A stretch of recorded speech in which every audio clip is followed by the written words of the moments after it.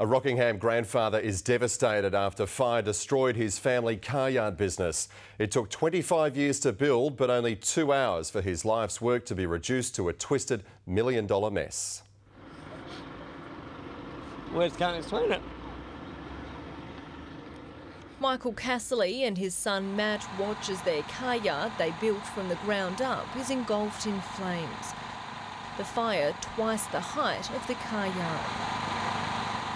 These security pictures show a series of explosions fuelled by gas cylinders and cars. It's devastating. You know, something you work for and you put your heart into it, and it's just devastating, eh? The fire started at the Rockingham car yard about midnight. Inside, at least 10 cars and a lifetime of hard work.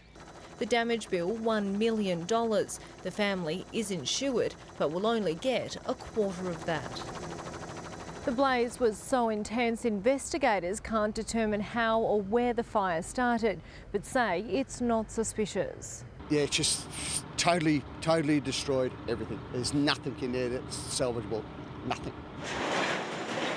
Today, workers cleared the twisted mess.